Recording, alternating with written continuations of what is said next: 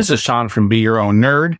Microsoft's being sneaky again. They are pushing out a Windows update, KB 500-1716, that pushes Windows 11 onto your system if you are still running Windows 10. You can check to see if Windows Update KB 500-1716 is installed, and I will show you how to do that in a few moments. There's a big debate. A lot of people still like Windows 10.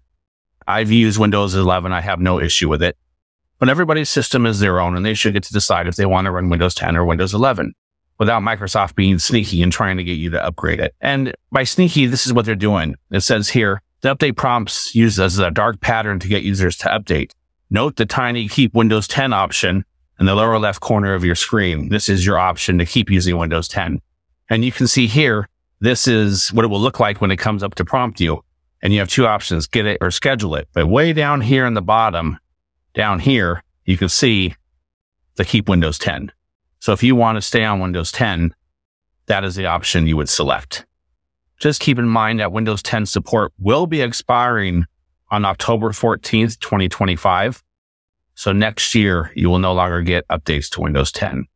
So in between now and then, you will need to upgrade to Windows 11. If you still aren't sure that you want to do that, click the Keep the Windows 10 option for now.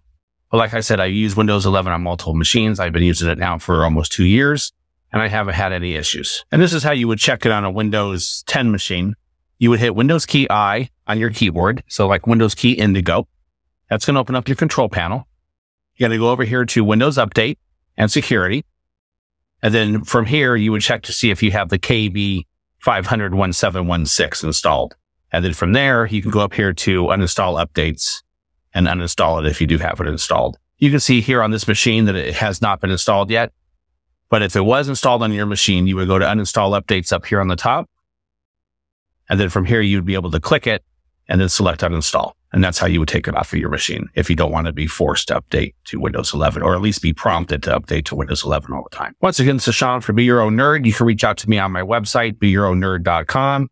I have a free tech newsletter that I send out every week, and I also have a podcast that you can subscribe to.